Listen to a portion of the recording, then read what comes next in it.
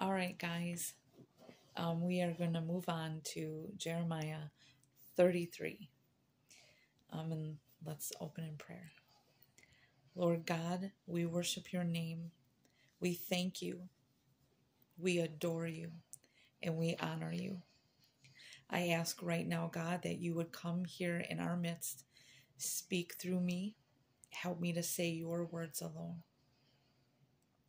I pray that you would touch our hearts and our minds to receive what you have, and that you would speak to us individually, Lord God, that people would be helped and drawn closer to you.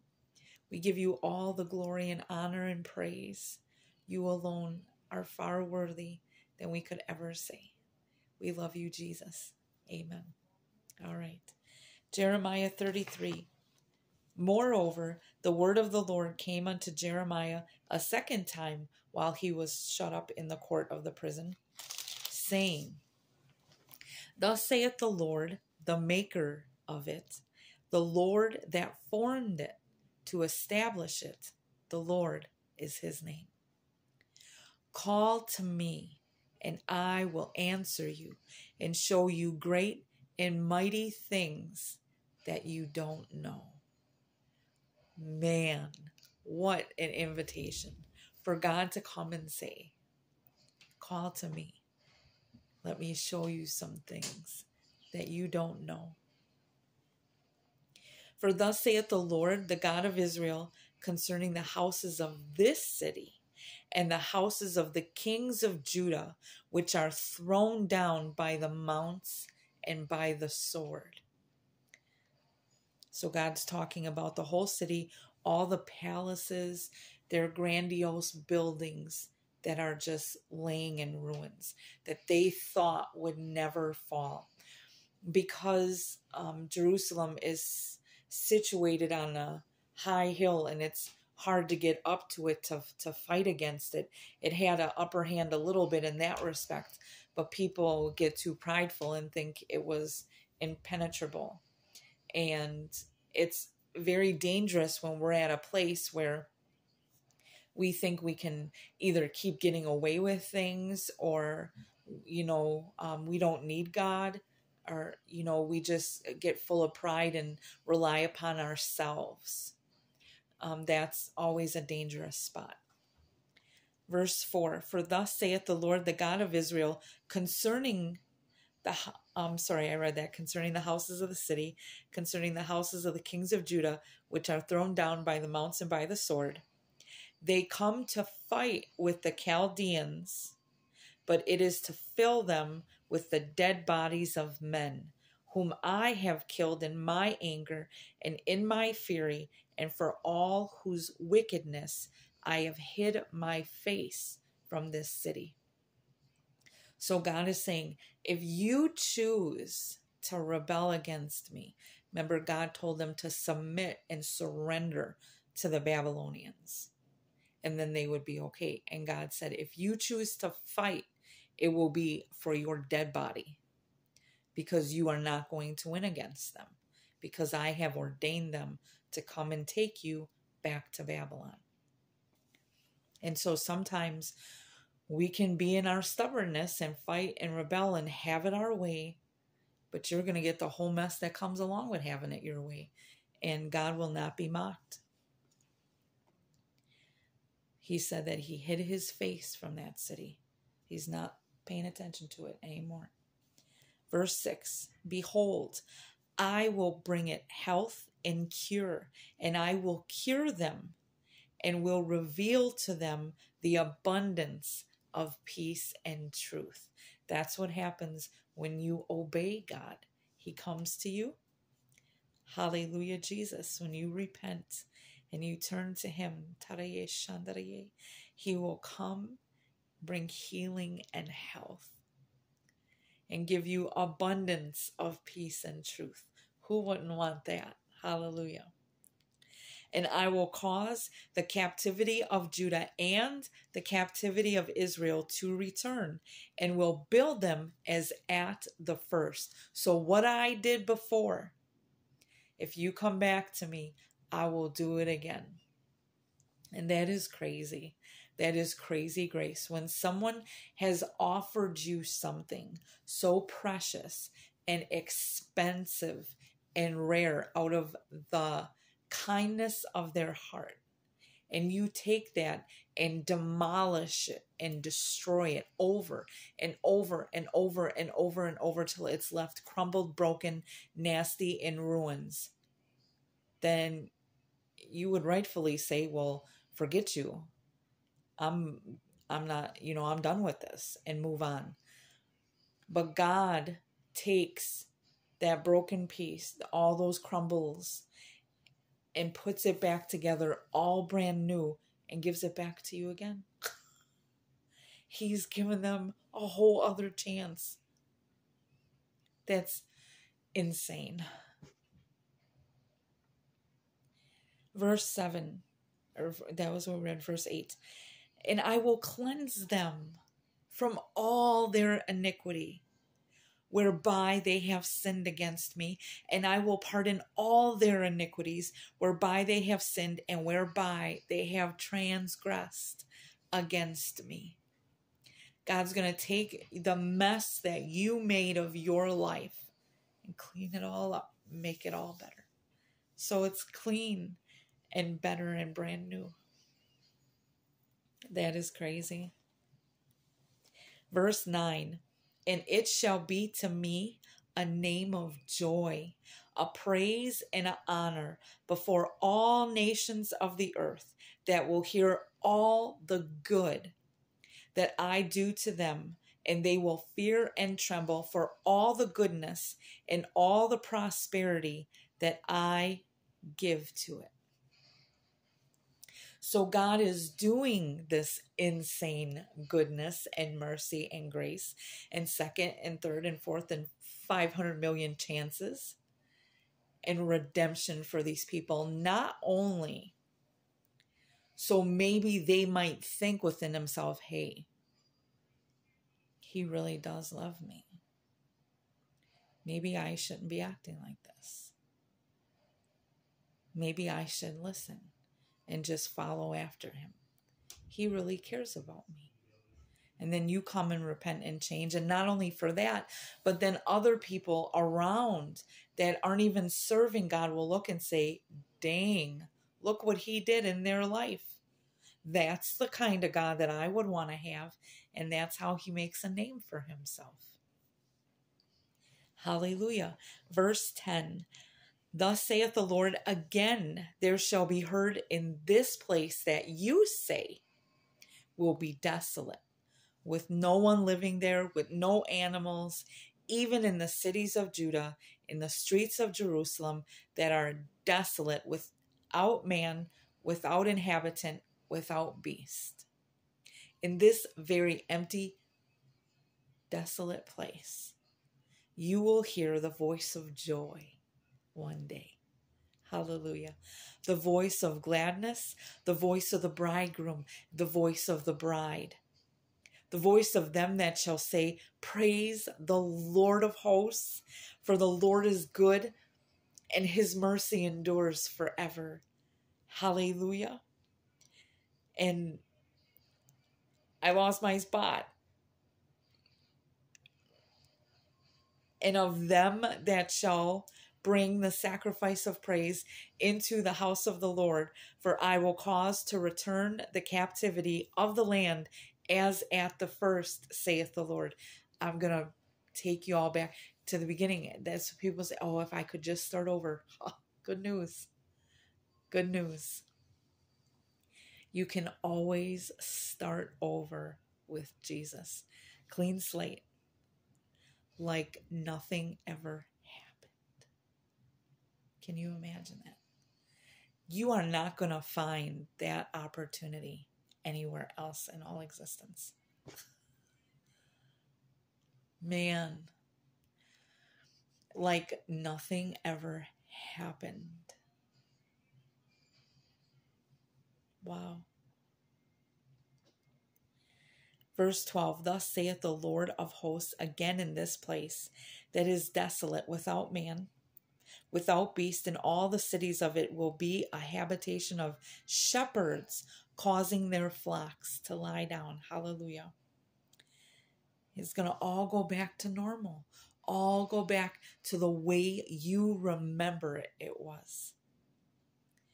In the city of the mountains, in the cities of the valley, in the cities of the south, in the land of Benjamin, and in the places all around Jerusalem, in the cities of Judah, shall the flocks pass again under the hands of them that count them, saith the Lord. The shepherds, it says, tell them or count them. They would pass through under their hand, and they would count the sheep. God said it's going to go back to everything that you knew. Hallelujah. Behold, the days come, saith the Lord, that I will perform that good thing that I have promised to the house of Israel and to the house of Judah.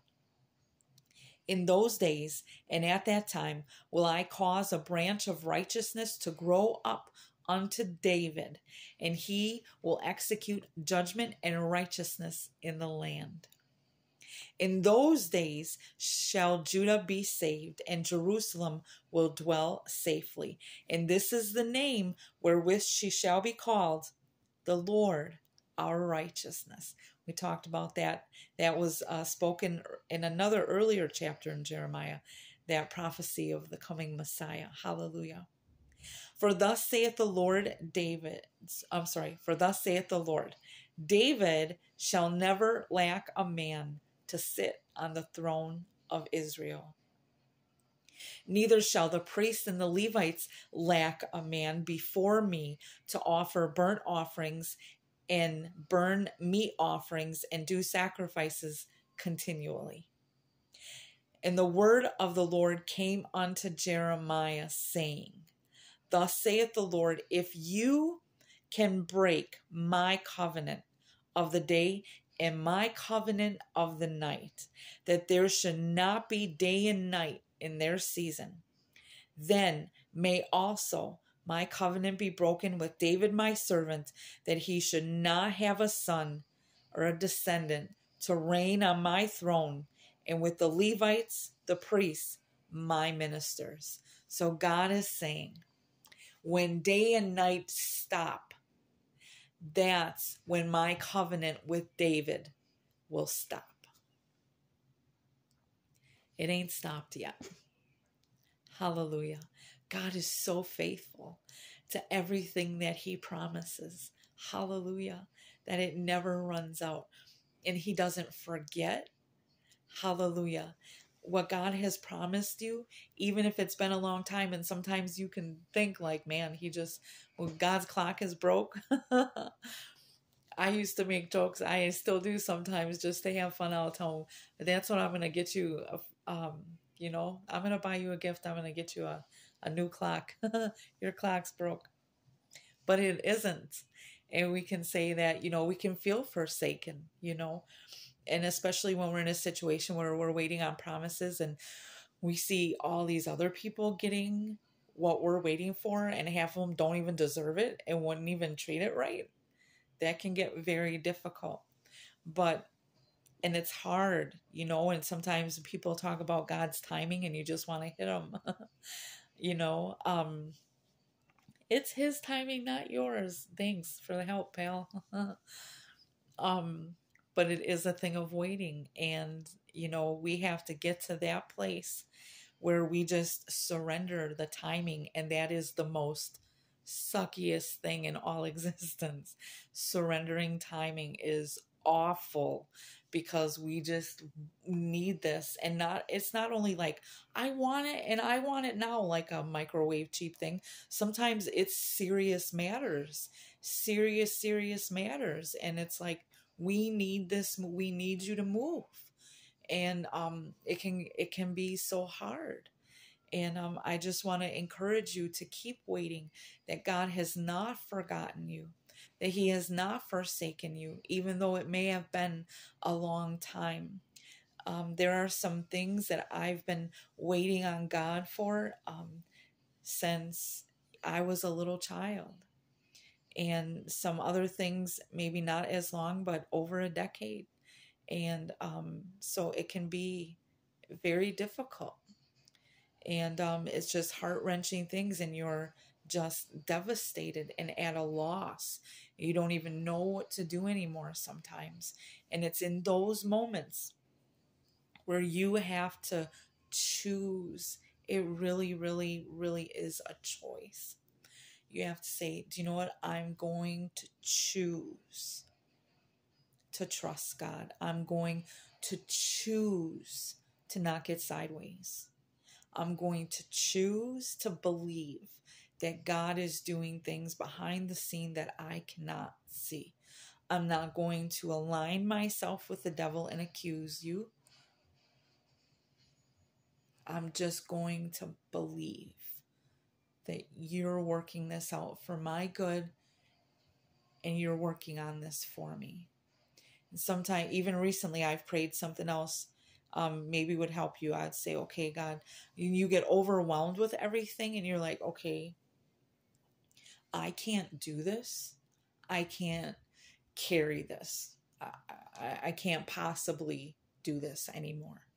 So can you please change me? Change me and make me the woman that can. Make me the woman that can do your will. That can do what you're calling me to do. Hallelujah. He is so faithful.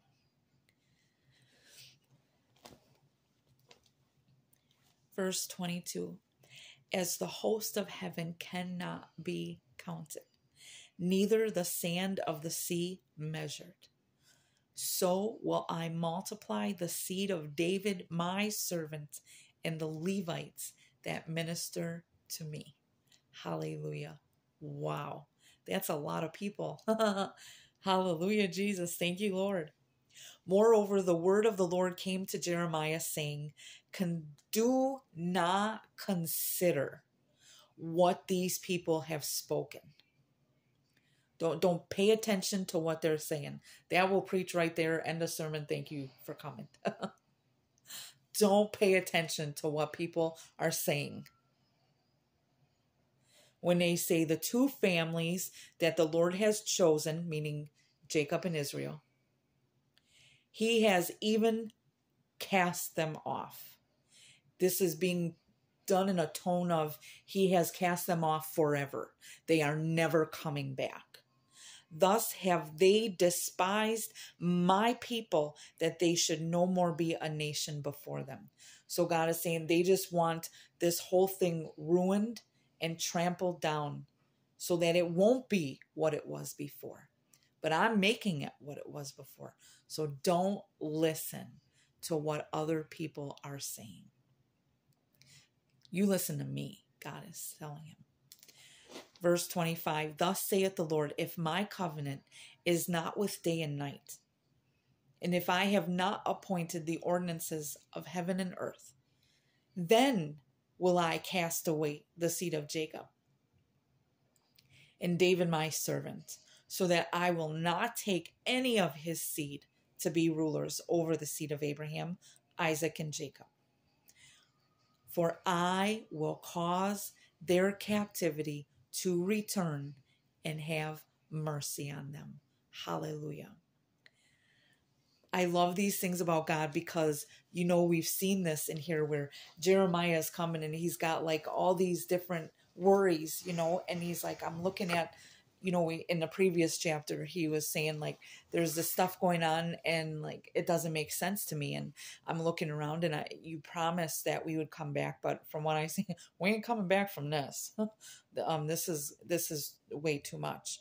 And it's so awesome that God didn't come to him beating him like, do you think I'm lying? Or, you know, like some people do that. They come to you, you have like doubt or wonder or concern and you don't know. And so then they beat you for like questioning God or, you know, having a moment of doubt or just struggling with something. And it's so amazing that these times happened in scripture and God never responded that way. And he came to him and he was just repeating and repeating. And we're like, I'm going to beat this promise into you until you get it. I'm going to just keep saying it and keep saying it and keep saying it until it rings into your head and you don't listen to the people around you. You listen to me. And I pray going forward, hallelujah, that you will cling to the promises that God gave you. It doesn't matter who believes you or not. When God has given you promises, listen, don't go and count on the reaction of people to confirm it. You believe God. Not everyone's going to believe with you. And that's an unfortunate truth. But you believe God. Don't listen to other people, Abraham and Sarah. Take matters into your own hands and all this other stuff. Don't do that. You trust God and believe him, because he is not a man that he should lie. He's going to keep his word to you and his promises. May you be blessed. Thank you so much. Bye-bye.